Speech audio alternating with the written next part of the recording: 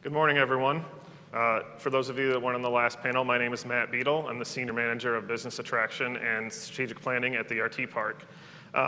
So this panel is called Building a Tech Hub in the USVI. We had RT Park staff talking about all the work we do here and how we operate as an economic development organization. But we really wanted to make sure that we were able to highlight some of our existing clients, people that have been part of the RT Park and living and operating businesses in the USVI for several years, to get their perspective on what life is like down here, what some of the advantages and what some of the challenges of doing business in the Virgin Islands are.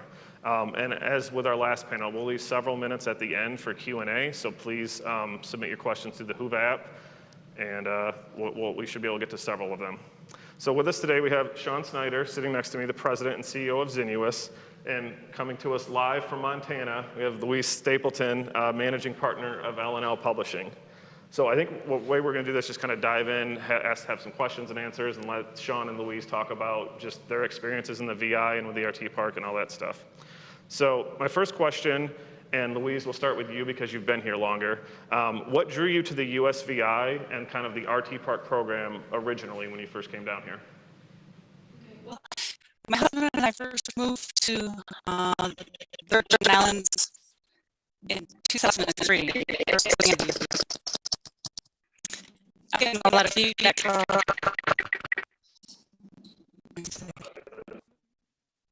Okay, that's helpful. Thank you.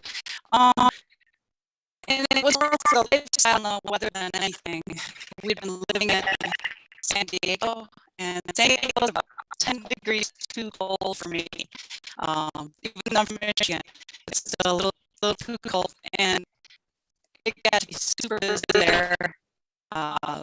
Brown layers started forming, so we took a look at the Virgin Islands.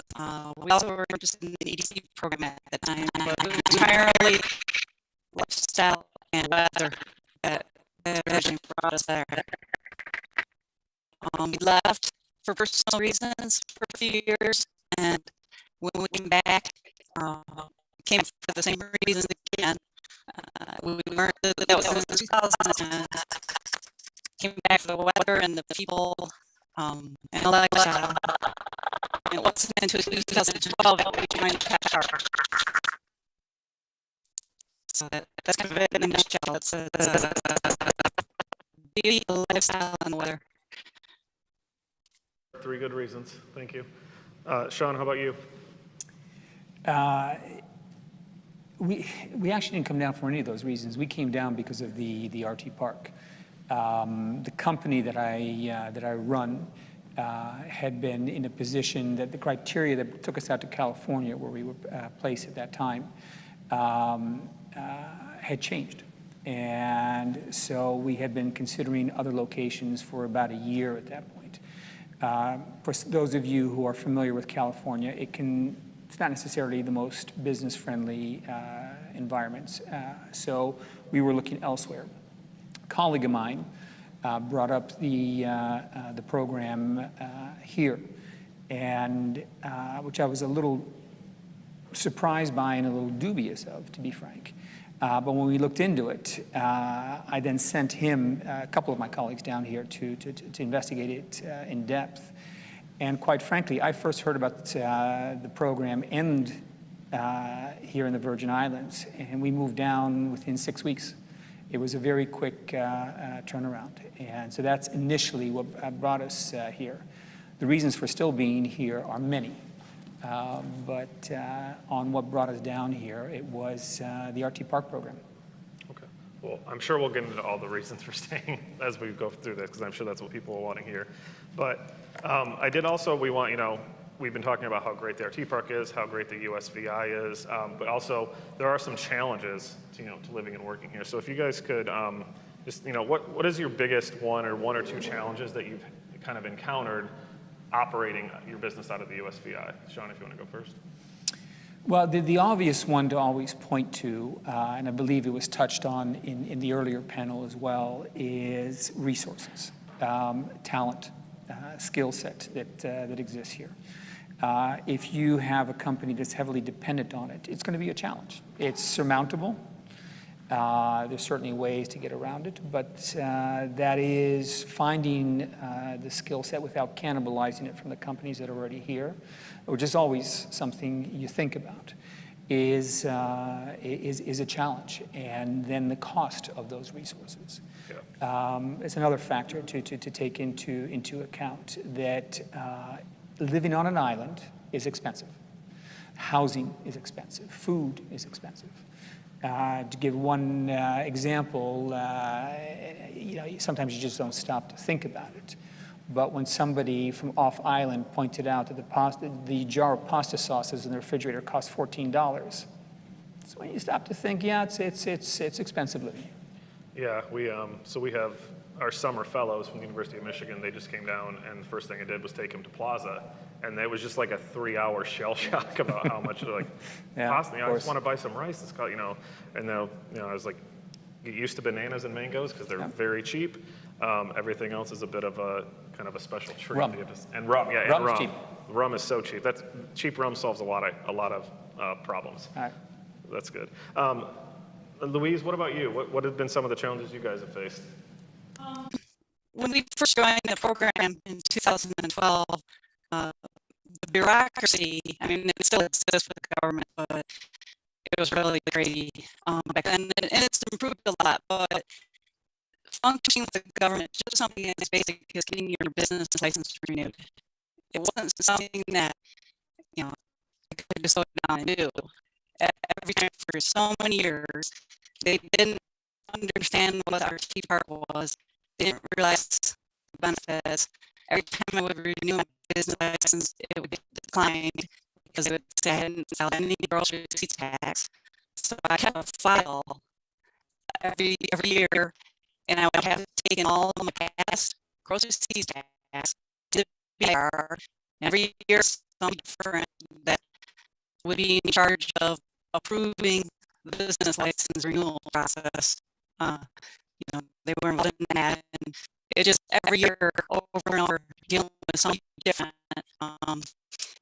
People don't see volunteer information down very easily, and so in the beginning, you just don't even know we're exempt from grocery receipts. We still have to file a piece of paper every month. You still do. And here, the bureaucracy is that when you go into a government agency and you're filing any paperwork, you bring copies with you. They give you a stamped copy to show that it's stamped by the government with the date on it. You give it back to you, and you have to make sure you retain that copy because the next person that gets assigned your file, granted, the chances are they're not going to get any of your documentation. You're never bring it back in. So the bureaucracy of the government doing business, even something as trivial as renewing your business license, it makes it challenging, and that still exists. It's gotten better, but there's still hurdle after hurdle that get thrown out, it seems. And some of those things with the people now that the infrastructure that the park has now, it's got a lot better. Because everybody's familiar with what's expected, what you need to do to get things processed, and that's been a tremendous help. But it seems like a double the bureaucracy that you find in the States. I'm glad to hear that it's gotten better. That is something we've focused a lot on, especially with on our compliance side, both in fiscal compliance, but also things with business licenses and whatever other forms you might need. But it is the lack of, I think, digital infrastructure in some of the government agencies is something we're very aware of, and we're trying to push, what influence we can to digitize more forms. But it is, like Louise said, the bureaucracy here, I think, is larger than a lot of other places because everything's still analog, everything's still on paper. You have to get it notarized, this and that. So there's a lot of that adds up. If I just may add to that, I've been here I arrived here more recently than Louise did. Came here about 3 years ago, And I have to say that my experience has been less dramatic than what Louise said. I agree with her. There's certain things you learn. You do get a duplicate copy, and you make sure you have backups of everything. Having said that, it's all relative. If your point of reference is the U.S., yes, in that regard, you're going to have a lot of, it seems very bureaucratic, and it is a challenge. If you grew up in Europe like I did and have lived and worked there, less so. You know, I can, tell you more than a few anecdotes about things taking a year and a half, and it took 20 minutes in the States. So. Yeah, no, that's a very useful perspective, because we do, most of our clients are from the mainland U.S., but it's not exclusive, and we are very open to companies from Europe and East Asia, especially in Latin America as well. That, they might find it a much easier. It's all relative. Yeah, that's a good point. So let's go. Thank you for that. I did want to talk about, I think, something you brought up, Sean. What's been the biggest surprise to you about living and working, more on a positive? Like, what's kind of, like you said, what's kept you here? What's really been what you found that maybe was easier than you thought it was going to be, or has just been like more advantageous than even you maybe initially thought? You said you had staff that kind of proposed to you to move here, and then you found things that are working out even better than you initially thought. It's actually a bit of a hard question to point to, and because there are quite a few things. Yeah. It's very different than what I expected initially. I moved here from the Bay Area. My wife and I were living across from San Francisco in Oakland for a while, and prior to moving here. And so it is very different. I spend most of my life living in and around cities. This is something that is very different. So probably my wife, on the other hand, who grew up, spent her summers on the Outer Banks of North Carolina, for her this was familiar territory. And so nobody is more surprised than her how much I've fallen in love with the place. It's an interesting sensation you have when the plane lands, the door opens, and you get this kind of weight that lifts off your shoulders, and you feel that you're at home. It is not without its challenges. You learn that when you find something at the grocery store, you buy many examples of it, because you may not see it for another 6 months. There are little tricks that you learn. You don't go just to one store. You end up going to 5 or 6 to find everything that you need. But I don't mind that. For somebody who may have been born and raised and spend their entire life in some of the conveniences we benefit from in the U.S., for them could be a bridge too far. Could be too big of a challenge. But I don't mind that. For me, it's been the beauty, the lifestyle, the people. In some ways, if you were to ask me, actually, what's been the biggest surprise? We have made more friends in the past 3 years since living there than we did in the 15 years prior to that, wherever we have lived. There's this almost like being back in college, university. You're together in the foxhole kind of expat lifestyle that you have here, and it's been fantastic. The diversity of people, it is very U.S.-centric. So you may see less international expats that you might find in another location. But that aside, it's been, I can't sing its praises highly enough. Absolutely love the place. Yeah, and that's a good point. I think you talk about going to multiple stores. If you're in, a bigger city, New York, Philadelphia, somewhere, that sounds daunting, but they're not that far away, right? Like the scale of everything it's not here, a question so of proximity. Okay. It's more that you have to go to multiple stores. Yeah, you just accept that that's part of it? Exactly. Okay, that's great. I made a cake for my wife for her birthday several months ago. I had to go to 4 stores to get all the ingredients. Oh, that's interesting. Yeah, and the part you said about community, that is something I think, as the RT Park has grown, like I said, we've added 50 companies in almost 50 companies in less than 4 years. Usually the first thing people ask us when they're coming in is, can you connect me with other RT Park clients? So we can kind of give them a list of people that, maybe live in their neighborhood or can help them kind of scout housing. And we have a lot of clients like Sean and other people that are they're happy to welcome people here, because they get here and they just sing the praises of the VI, and they're like, yeah, we want to get more tech companies here. The more companies that are here, the better it's us. It brings more talent here. It brings more kind of expertise. So it's a big, that is one of the benefits, I think, to our kind of the way we focused, especially at attracting specific target sectors the last few years. Louise, what about you? You've obviously been here for close to 20 years now. What is it that's really kept you here, and what's been kind of the biggest surprise about operating your business here? Well, I have to echo what's already been said, and it's people, the number of interesting and wonderful, welcoming friends that we made here, and living in California, state of New York, and Texas, and moving around. We never maintained the relationships that we have here. We travel with our friends from here. We traveled all over the world with our friends from here. And we didn't have those kind of relationships in the past. So just to echo the amazing people that we met here and in the Virgin Islands and the friends that we've made. The culture too, any place that I lived in the past, I never took so much pride in showing the island off and its beauty.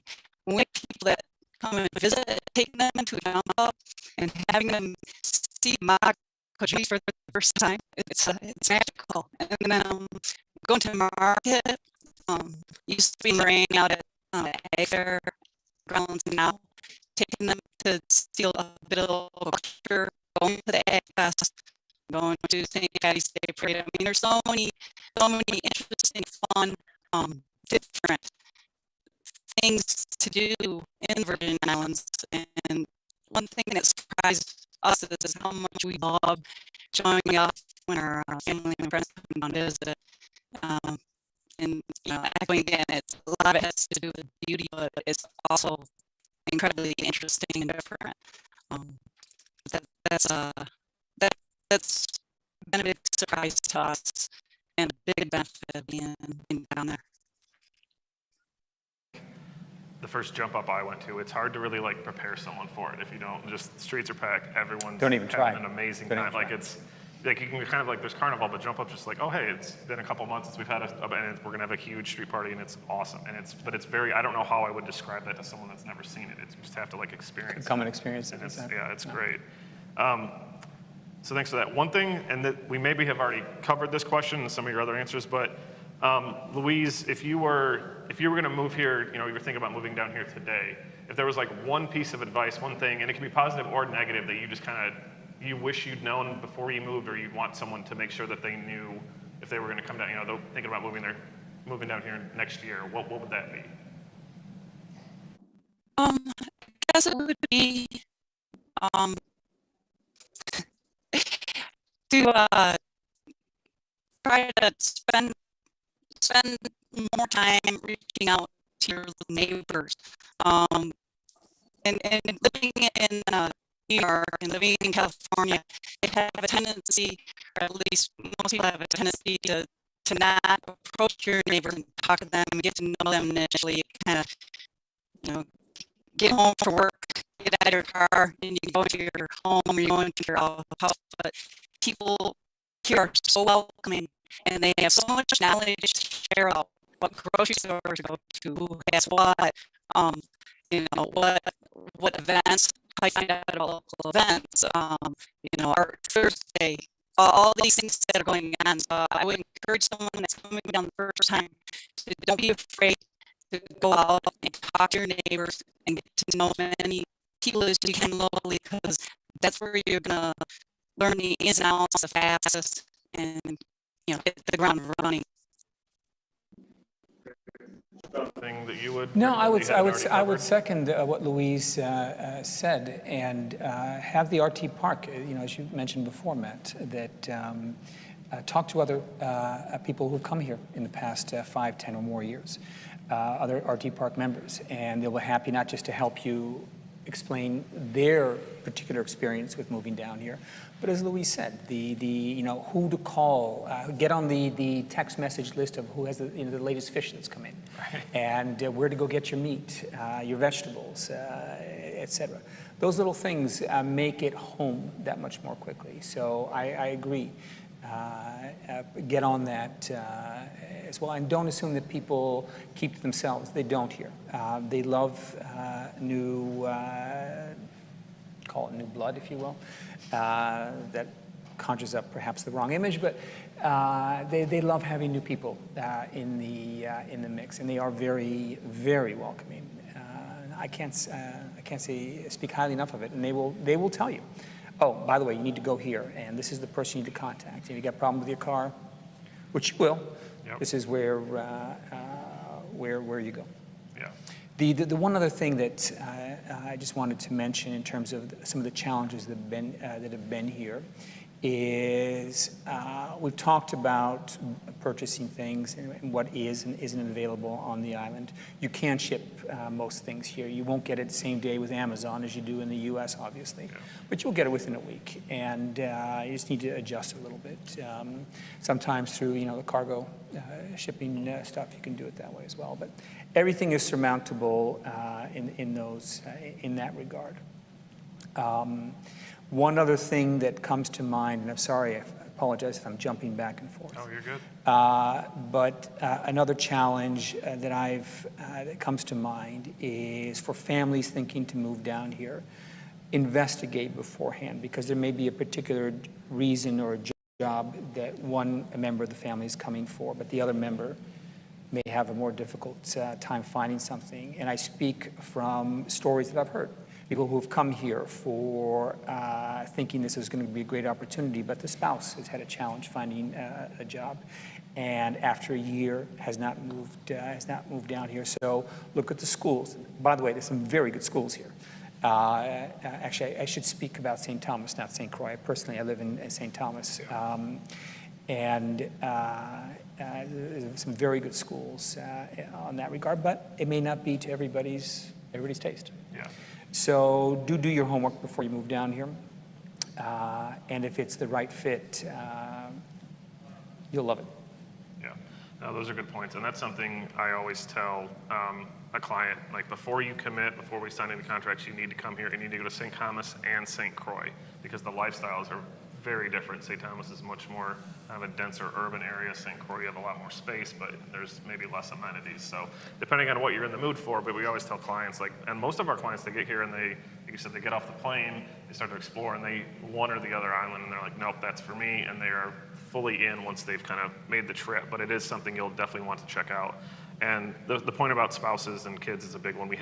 It's actually, in a weird way, COVID has helped with that, because so many people are able to work remotely. So if someone's coming here for a job and their partner can still do their job remotely, that's actually helped us quite, which again, one of the surprising benefits, I don't want to say benefits of COVID, one of the ways COVID has been has side effects of unexpected side effects of COVID is actually, I think it's helped people that are, have that struggle with relocating, that it's easier for their spouse to kind of maintain their career path as well.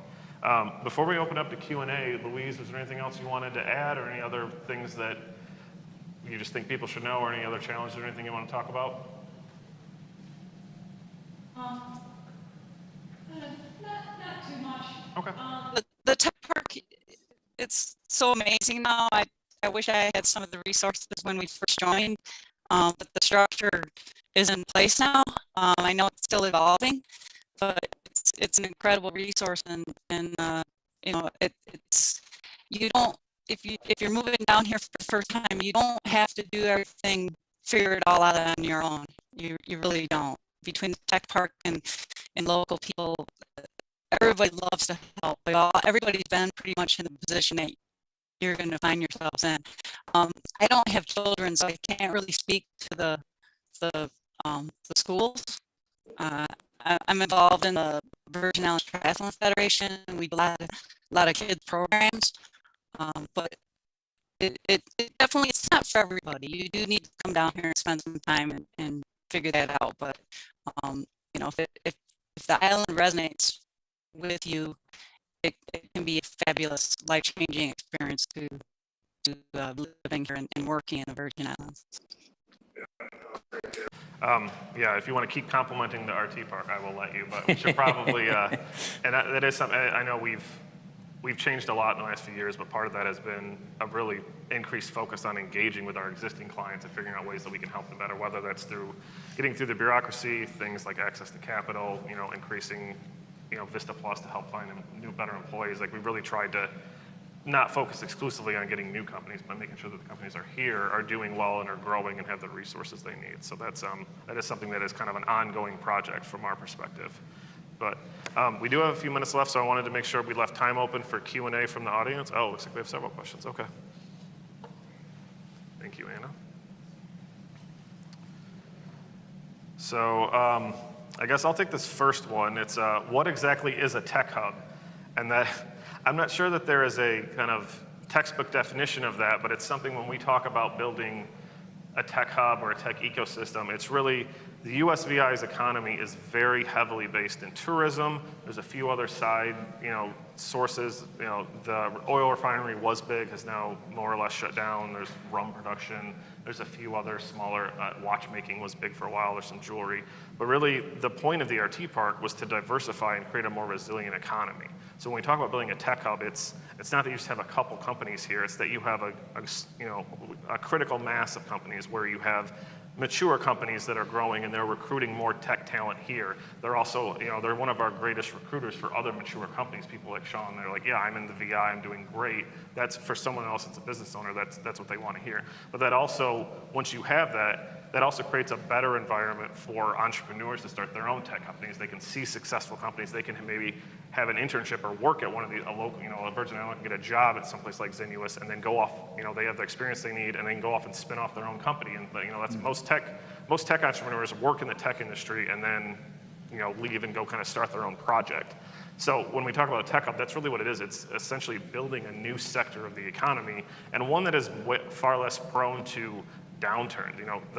The USVI economy lost almost 20% of all jobs in the wake of the 2017 hurricanes because so many tourism just dried up. People left, and a lot of those people aren't coming back. Tech, a lot of tech companies need an internet connection, and that's really it. I mean, you got power and there are other amenities. I mean, I'm simplifying here, but really, it's much easier to get that operation up and running much faster after some sort of severe weather event, or you can leave the territory if there's a hurricane. If you can't come back for a month or two, your business is still up and running in that time, and so it's not such a devastating hit to the economy. So when we talk about resiliency, when we talk about diversifying the economy, that's really what we mean by a tech hub, is just creating an environment where there's enough people here that it's drawing more talent here, it's drawing more companies here, and it's also creating a kind of a fertile ground for new companies to start up and grow and expand here as well.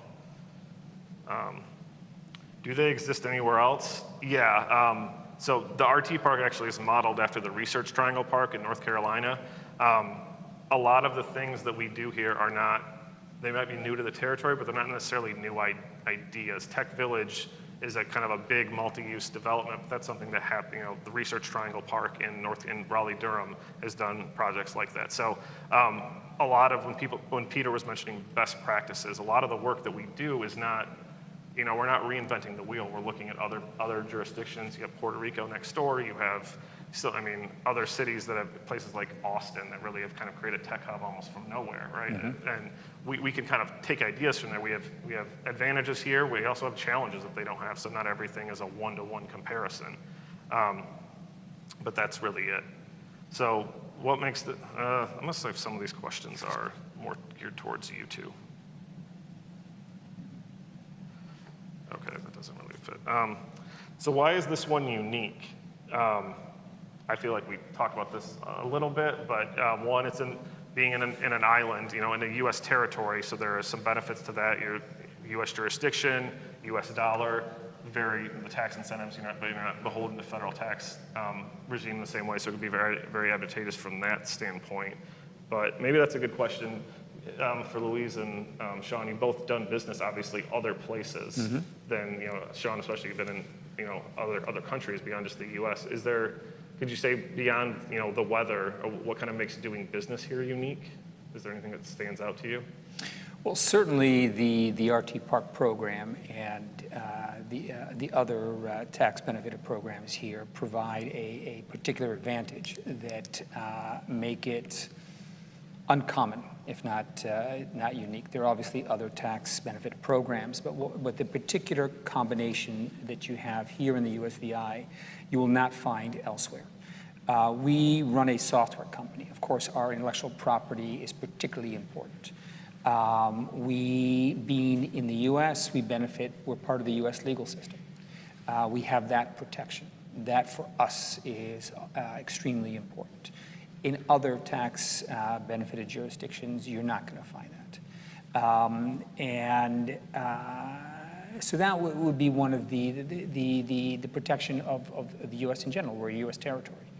And although you may come here and you may not believe that you're in the U.S., you are to a certain extent. And so that comes with all of its advantages. A few disadvantages, but in the most part, it's compared to other programs, I would say that's what sets it apart. Okay. Louise, anything else from your perspective that you think really, having lived in, you said, Michigan and California, anything else that really makes the RT Park program unique?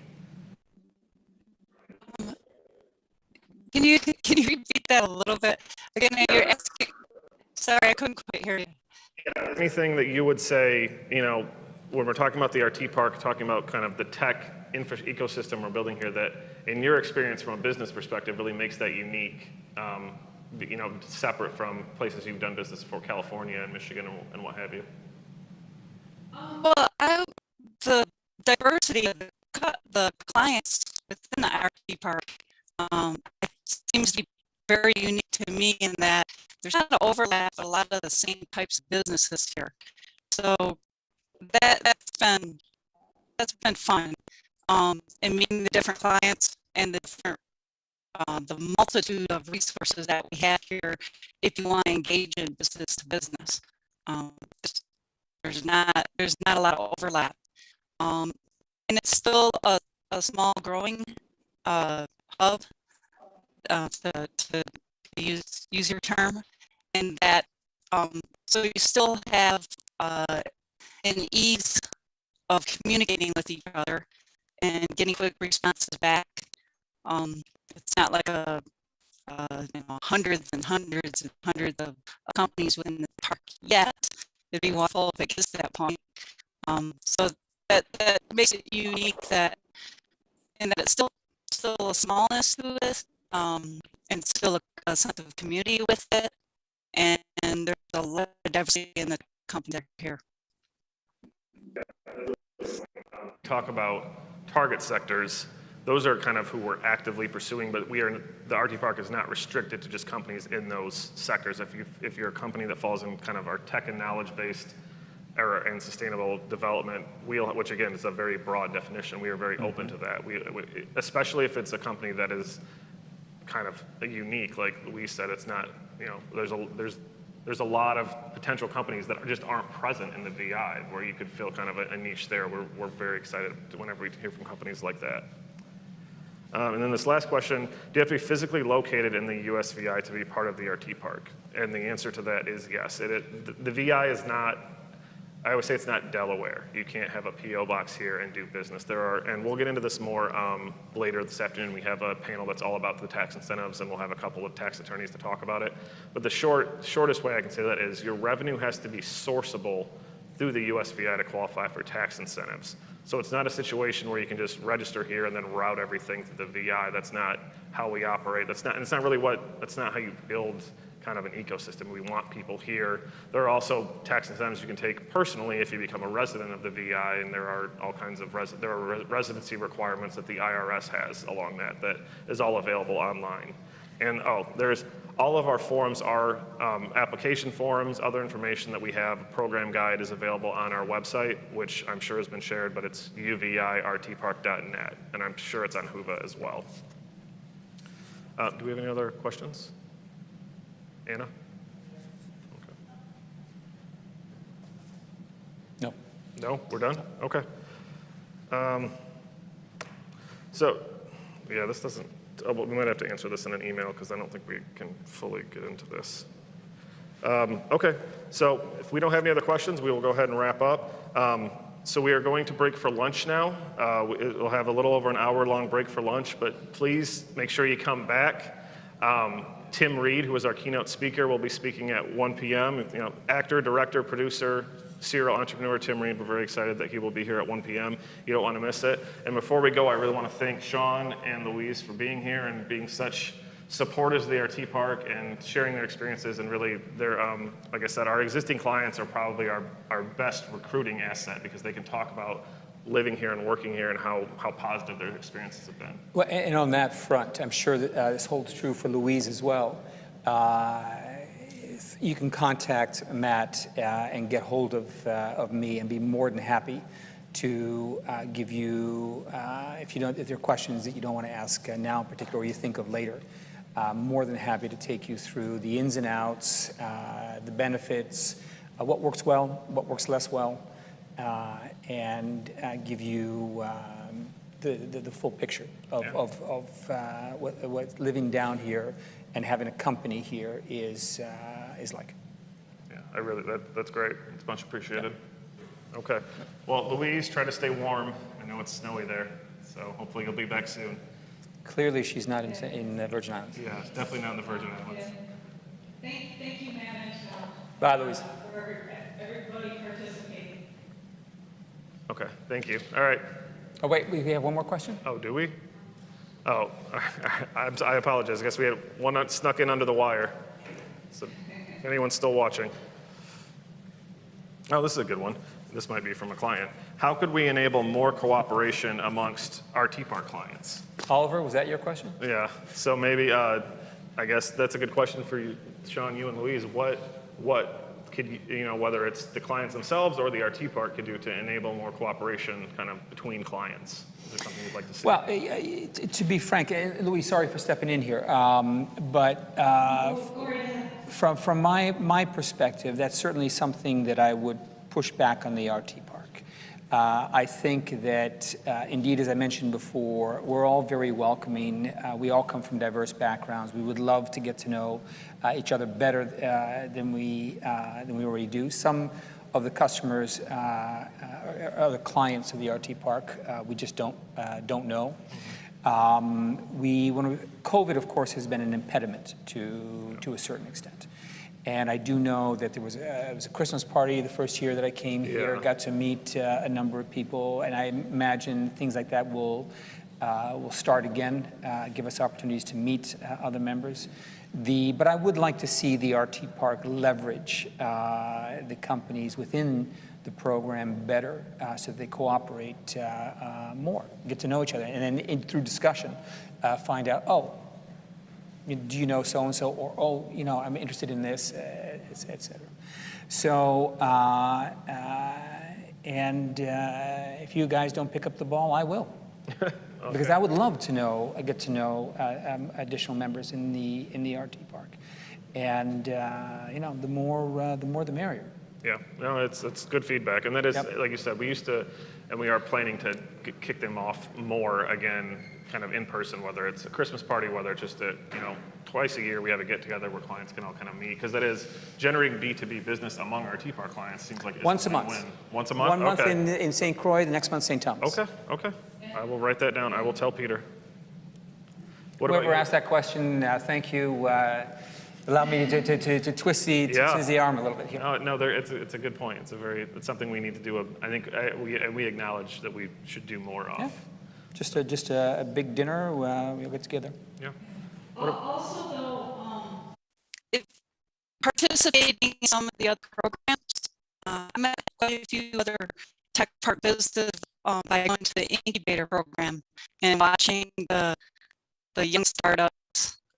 Young, that's not necessarily how old the people were, but the business themselves, and watching the presentations and their different ideas.